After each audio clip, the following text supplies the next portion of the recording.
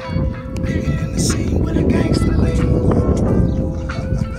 One side. Homeboy. So I be seeing you beat on your girl. I be seeing you beat on her, dog. She be hitting me up and shit asking for advice. I be seeing you yell at her. Yeah, you. I'm talking about you. I be seeing you beat on your girl, cuz. I mean, I be seeing you. I don't like that type of shit, man. I really don't. I be seeing you yell at her and shit, too. Come on, boy. I don't like that shit, bro. I'm your homeboy who really don't tolerate that type of shit. I'm also your homeboy who not gonna fuck her because that's not what I do.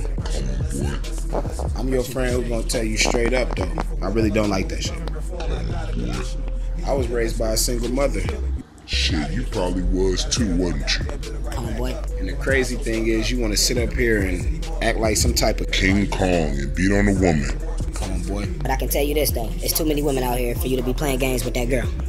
Fuck player points. Don't get no real man points either. Come on, boy. That's a form of oppression, fellas. I don't know what the fuck you be thinking about when you sitting there putting your hands on that girl. Come on, boy. And not only that, Probably women out there. I hear that might not mind if you beat her.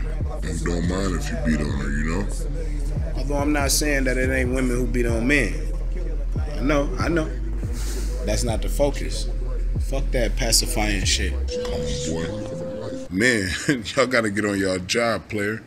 I used to be one of them too, trust me. Trust me, bro, I know. Trust me, bro, I know. But I will tell her this. Leave your ass alone. Leave your ass the fuck alone. Leave your ass alone. There's too many niggas out here for her to be dealing with bullshit like that. Marinate on that.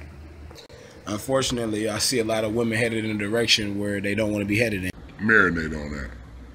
They get beat by these niggas and then they expect that shit to turn out to be some type of love. Ladies, I'm gonna tell you this. Stop.